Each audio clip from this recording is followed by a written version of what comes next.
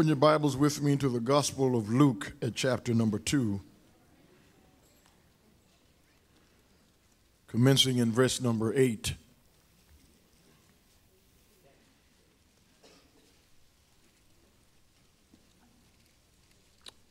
The Gospel record of Luke at chapter 2, commencing in verse 8. And there were in the same country shepherds abiding in the field, keeping watch over their flock by night. And lo, the angel of the Lord came upon them, and the glory of the Lord shone round about them, and they were so afraid. And the angel said unto them, Fear not, for behold, I bring you good tidings of great joy, which shall be to all people. For unto you is born this day in the city of David a Savior, which is Christ the Lord. And this shall be a sign unto you: you shall find the babe wrapped in swaddling clothes, lying in a manger. And suddenly there was with the angel a multitude of the heavenly hosts, praising God and saying, Glory to God in the highest, and on earth peace, goodwill toward men. Thank you. You may be seated. The grass withers and the flower thereof fadeth away, but the word of our God shall stand forever. I want again to lift another anthem, another song of the season that we sing often, but I want us to pay particular attention to the deep theology in the song, Hark, the Herald Angels Sing. Hark, listen, listen, the herald angels are singing. They're still singing. Hark, listen. Tune out the world's messages. Tune out the commercialism of this season and hear the angels sing. Hark, the herald angels sing. Glory to the newborn King.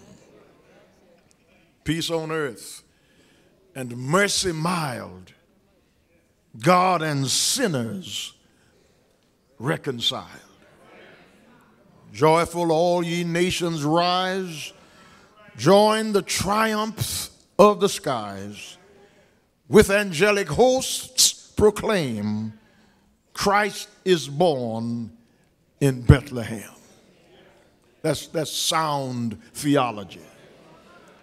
Christ by highest heaven adored, Christ the everlasting Lord.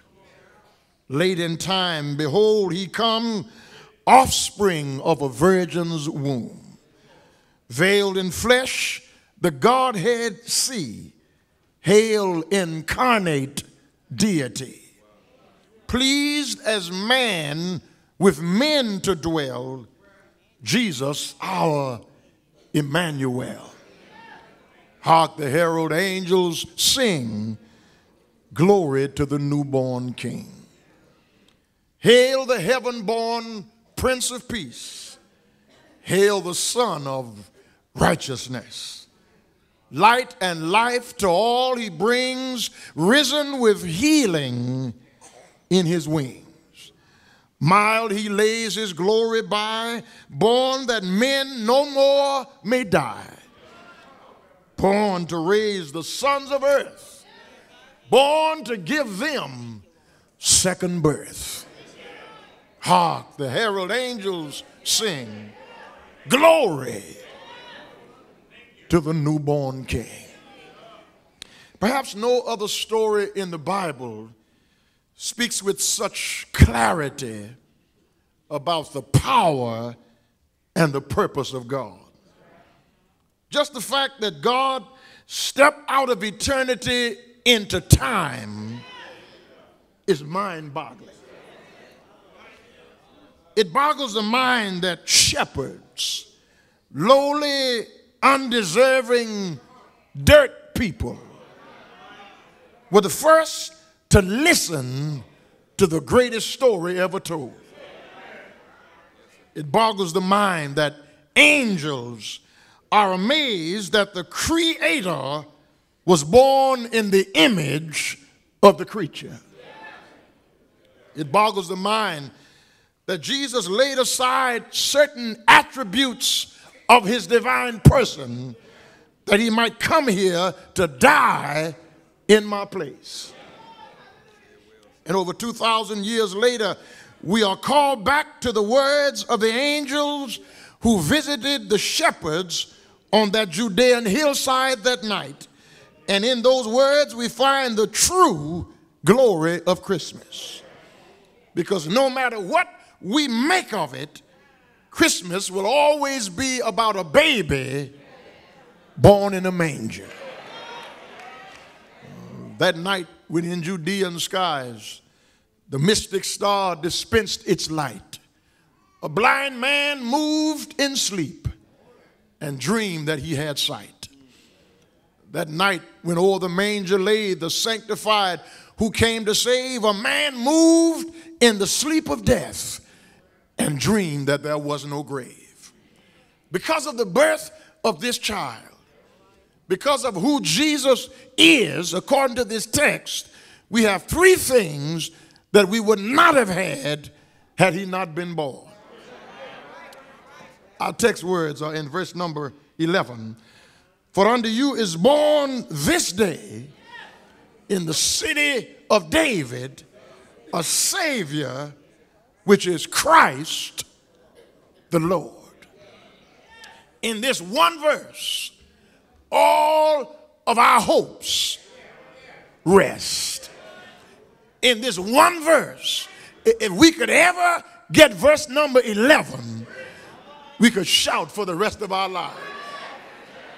If we could ever grasp and wrap our minds around what God has done for us in just one verse, we would leave this place happy for the rest of our days. For unto us is born this day, whatever day you find him, he's born that day in you, a Savior who is Christ the Lord. He was born in me one Wednesday. Somebody found him one Sunday morning. It doesn't matter what day it was. It doesn't matter what hour it was. If you found Jesus, he's a Savior, he's Christ, and he's Lord. Let's look for a moment at this title, Savior.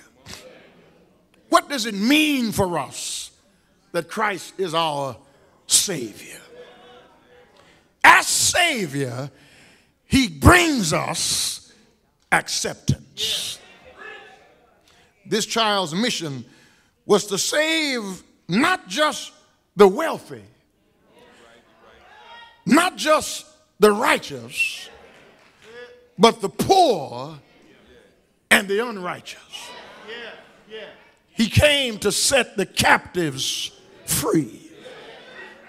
He came to set at liberty them that are bruised, and to preach the acceptable year of the Lord.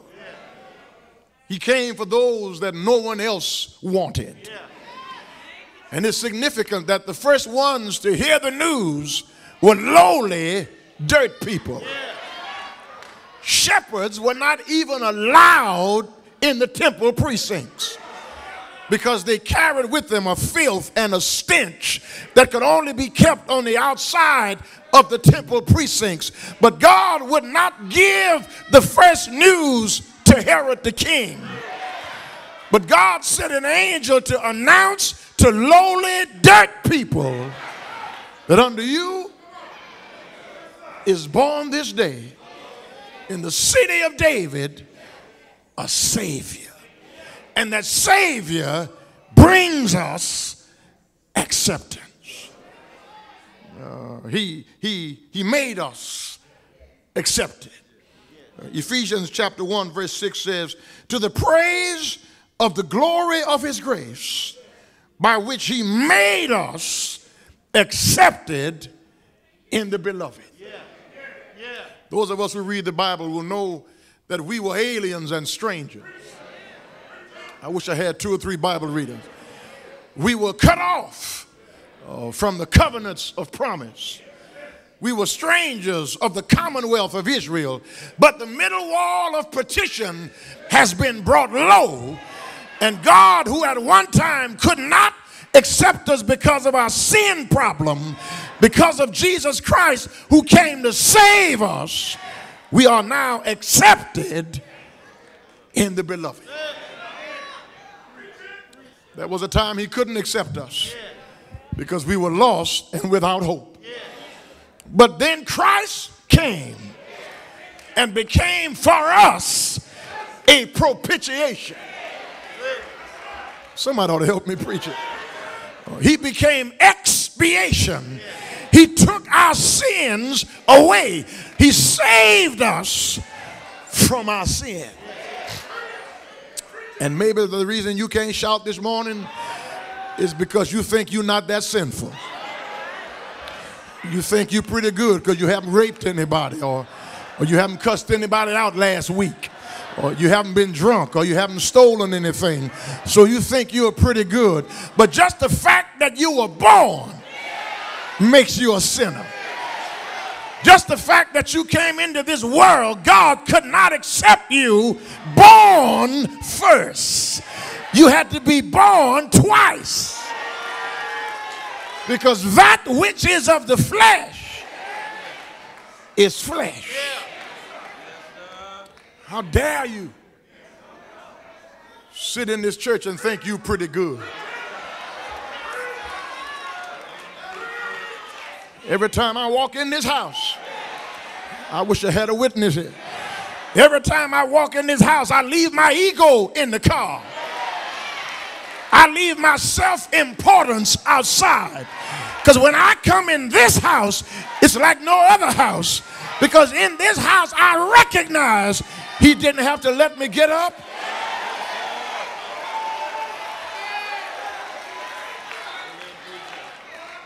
And the mere fact that he lets me come into his presence means that I am accepted in the beloved.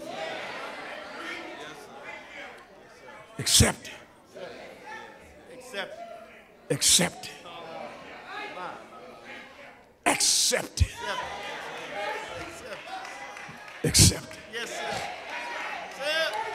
They might not let you in the Delta sorority, but I've been accepted. I wish I had a witness here. They might not accept you at State Farm or Farmers Insurance, but I've been accepted in the beloved. They might not accept you in Austin at the governor's mansion or in Washington at the White House, but I've been accepted.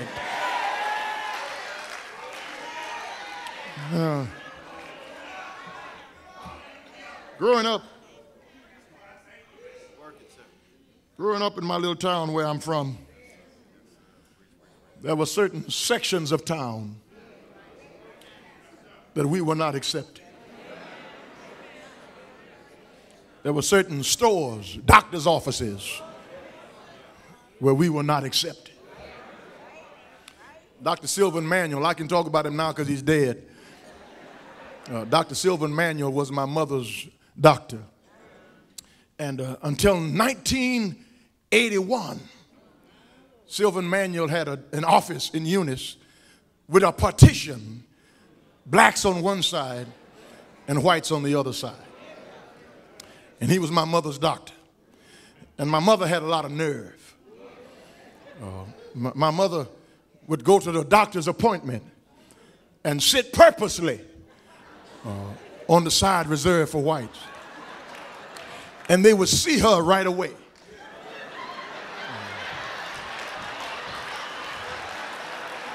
Good morning, Miss Anderson, come on in. Not because they were glad to see her, but they wanted to get her out of that section. because there were places where we were not accepted. The Liberty Theater in Eunice, we'd go to the show. That's what they used to call it back then in the 70s and the 60s. It's the movies now, but we used to go to the show at the Liberty Theater, and we had to sit upstairs. And when I think about it, there were better seats upstairs, but the fact that I had to sit there made me know that I was not accepted. But in Christ, it doesn't matter what your skin color, doesn't matter what your educational level, does not matter what your financial condition, doesn't matter how many sins you committed, we are accepted in the beloved. Because Jesus is our Savior. That title, Savior, brings with it acceptance. But not only is he Savior, but unto you is born this day in the city of David a Savior who is Christ. That title, Savior, brings with it acceptance. But that title, Christ, brings with it access. This child comes to do more than provide salvation. He came to allow us access into the very presence of Almighty God himself. Through Jesus. I said through Jesus, we can approach the unapproachable. God in the Old Testament is the unapproachable one. Some of us who read the Bible will remember in the Old Testament, a mediator had to come and talk to God for the people because God was unapproachable. I need 2 or 3 witnesses here. The children of Israel told Moses, we want to talk to God ourselves. We want to tell God something ourselves. God said, bring them up to Mount Sinai. I wish I had a Bible reader. And when they got to the foot of Mount Sinai, it started trembling and the voice of God started rumbling and there was fire and smoke, and they told Moses, tell God we'll listen to you. Because the voice of God is unapproachable. The presence of God is, he's the unapproachable one.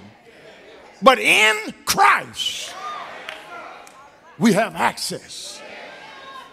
Hebrews chapter 4 and verse number 16 says, let us therefore come boldly to the throne of grace, that we may obtain mercy and find grace to help us in the time of need. John chapter 16 verse 23 says, whatever you ask in my name, I wish I had a witness here, I will give it to you. Hebrews chapter 7 and verse 25 says, therefore he is also able to save to the uttermost those who come to God through him, since he ever lives to make intercession for us. We have access. Somebody ought to help me shout right here. I can't just bust up at the White House when I feel like it. Somebody got to bring me in to see President Obama. But I'm glad I got somebody who can bring me in whenever I get ready to talk to my Father. He's unapproachable unless I approach him through Jesus Christ. Jesus Christ came not only to save us and to bring us acceptance, but he came to give us access. Come boldly. Make your requests known. And the peace of God that surpasses all understanding will keep your hearts and your mind in Christ Jesus.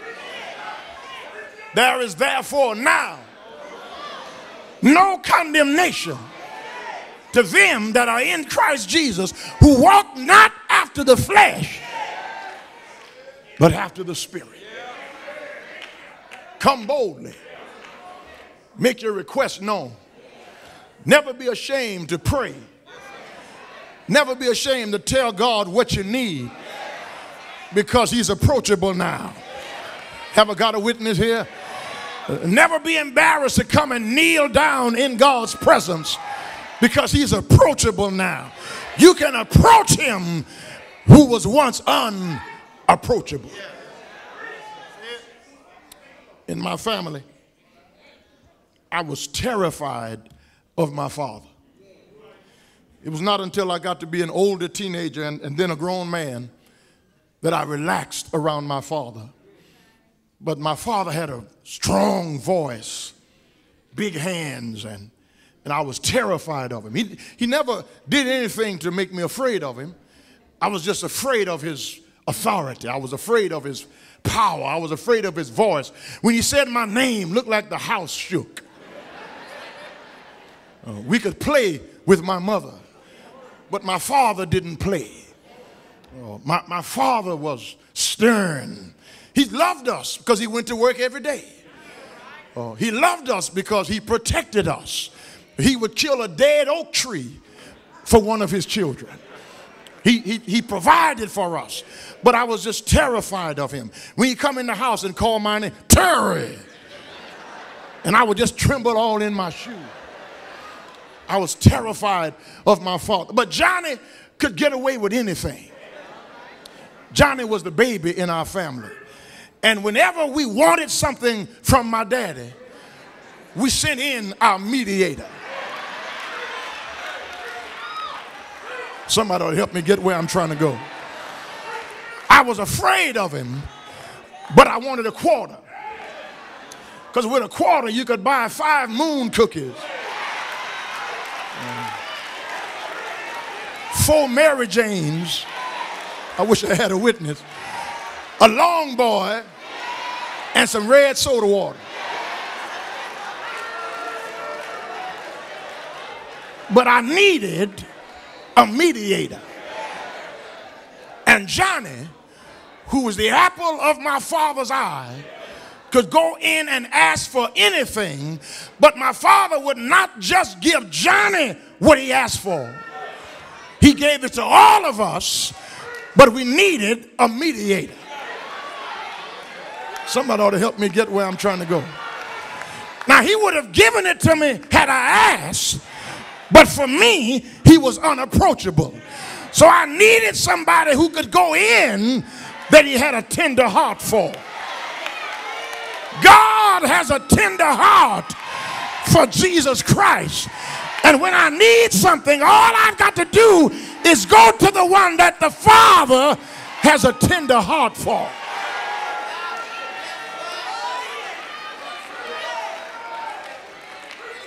And through him, I gain access. Come boldly.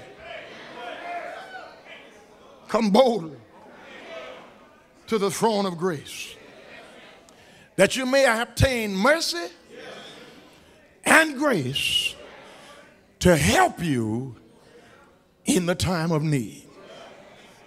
Not only is he our Savior, and through his title Savior we have acceptance. Not only is he our Christ, and through that title Christ we have access, but unto you is born this day in the city of David a Savior who is Christ the Lord.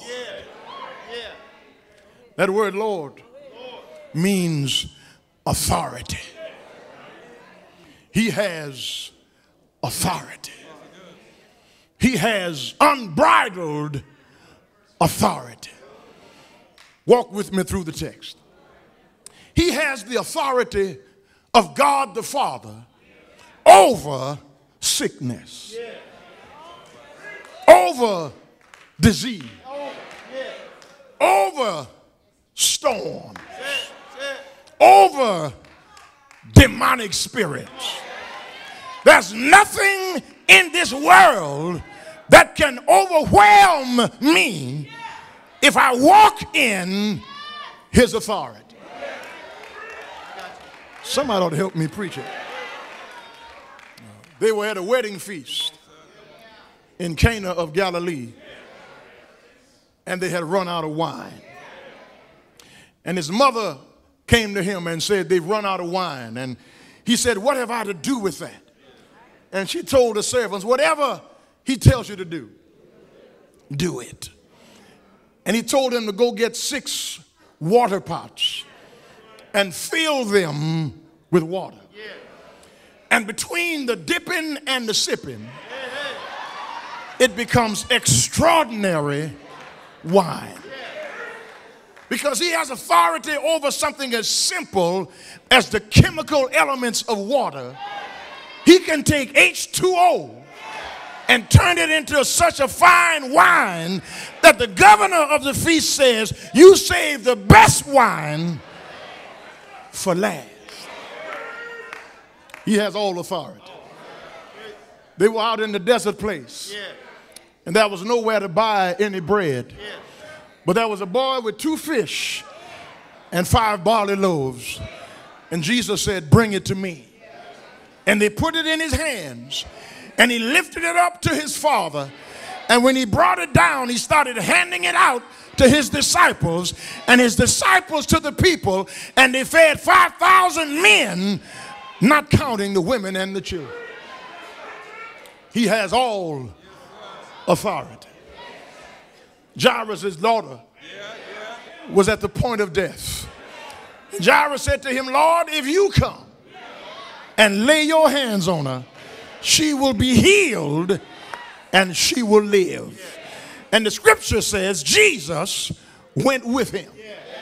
But on the way, it just happened on the way. And there's some things with God that just happen when he's on the way. If you just get in the way, when he's on the way, wonderful things can happen in your life. Now, he was on the way to wake up Jairus' daughter, but on the way, there was a woman with an issue of blood. I wish I had a Bible reader. She'd suffered 12 long years, spent everything she had, and instead of getting better, she got worse. But she heard that Jesus was on the way to Jairus' house. And she knew she wouldn't be able to stand up to talk to him because the crowd was pressing him. So she just grabbed his clothes. And when she touched him, I wish I had somebody to help me shout. When Jesus stopped, the blood stopped. Jesus said, wait a minute. Somebody touched me. Peter said, I'm sure it was Peter. Peter said, Lord, all these people here, somebody's bound to bump into you. Jesus said, I didn't say nobody bumped into me. Somebody touched me. Because when they touched, it was a touch of faith. Because I felt power. I felt virtue run out of me. And this morning, if you just grab him, if you reach out and touch him in faith, the same power he sent in that woman, he'll send in your heart right now. Somebody touched me. And that little woman stood up, and Jesus got her theology straight. There is no healing in this garment. This garment just happens to be on a healer. Go your way. Here it is. Your faith, I wish I had a witness, has made you whole. He has all authority. Lazarus had been dead 4 days. I wish I had a witness here. And Mary and Martha had sent him word that the one you love is sick. And he delayed coming. And when he finally got there, they said, Lord, if you had been here, my brother would not have died. Jesus said, show me where you buried him. Martha said, Lord, he's stinking now. Jesus said, you're going to see him again. Martha said, I know I'm going to see him in the resurrection at the last day. But Jesus got her theology straight. He said, I am. Ever got a witness? The resurrection and the life. He that believeth in me, though he be dead, yet shall he live. And he that lives and believes in me shall never die. He went to Lazarus' grave, called him by his name. Lazarus came forth like he had never died. Jesus said, loose him and let him go. He has all authority. One Friday, on the cross, they stretched him wide. They hung him high. Nails in his hands, nails in his feet. He died on the cross. They buried him in a borrowed grave. But bright early Sunday morning, he got up with all authority, all power in his hand. I got one more witness. I got one more witness. I got one more witness that I want to prove to you through that one more witness that he has all authority. I was in the hospital, sick unto death, and the doctors told my family he won't live 2 hours. That was over 2 years ago. Here I am in Lily Grove's pulpit testifying that he has authority over what the doctors say at MD Anderson Hospital. If you're sick this morning, if you're broke this morning, if you are lost this morning, he has all authority. Hark! The Herald angels sing. Glory! Glory! Glory to the newborn King. As Savior,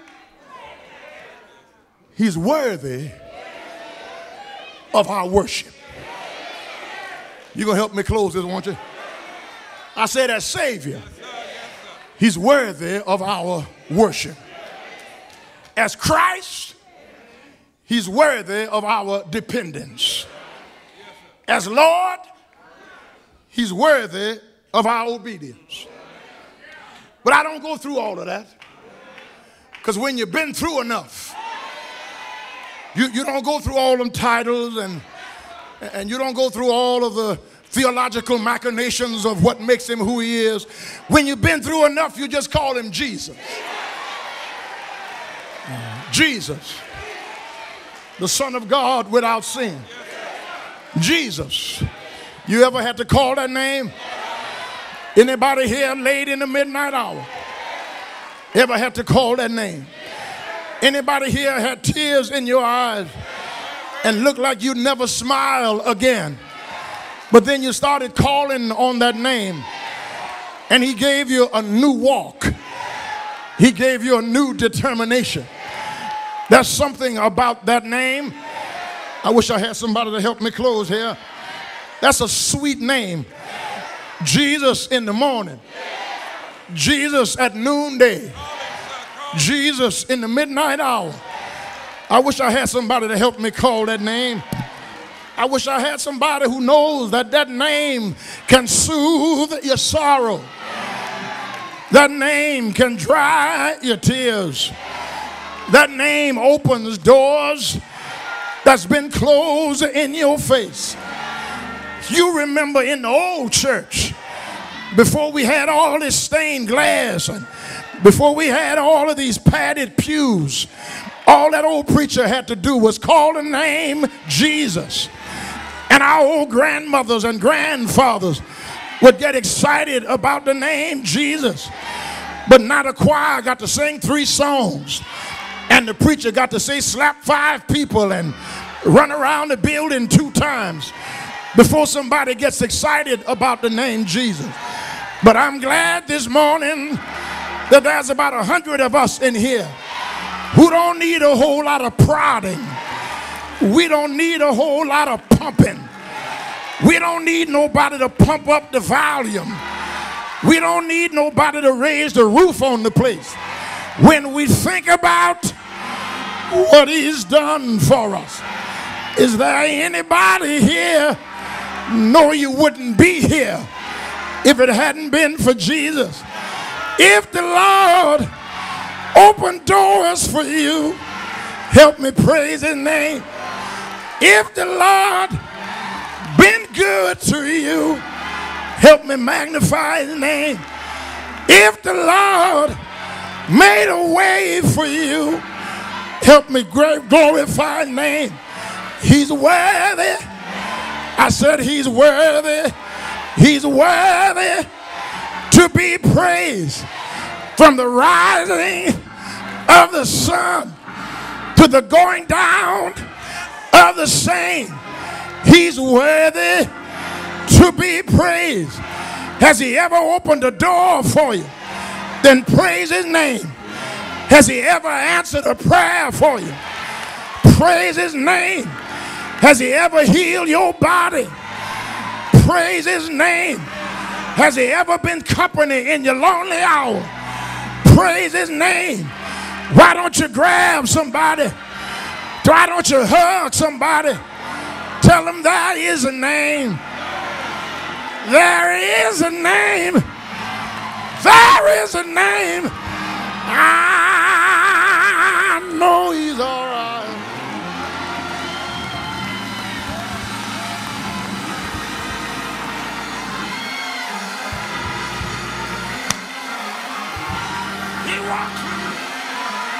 He talks with me. He tells me I am his own. And the joy, do you have joy? Do you have real joy? I'm not talking about money now, because that can't bring you joy. But Jesus can bring you real joy. Have you tried him? Do you know him for yourself? Why don't you tell your neighbor, you don't know like I know? You can't tell it like I can tell it. There's a story behind my praise. There's a reason why I shout so much.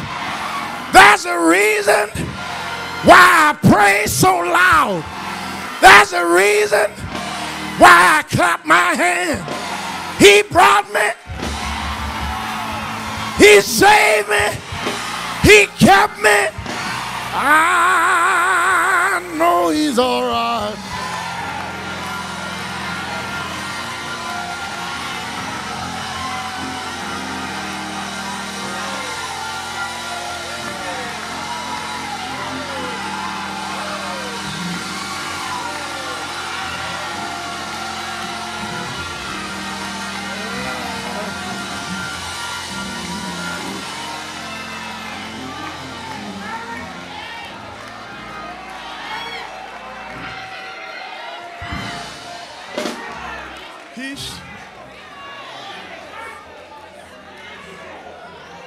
Peace on earth and mercy mild. God and sinners reconciled. Hark, the herald angels sing, glory to the newborn King. Christ the highest heaven adored, Christ the everlasting Lord. Ah, brothers and sisters, he was born in Bethlehem. He came as a Savior to bring us acceptance. He came as Christ to bring us access. And he comes as Lord to give even us authority. We have authority. We have authority.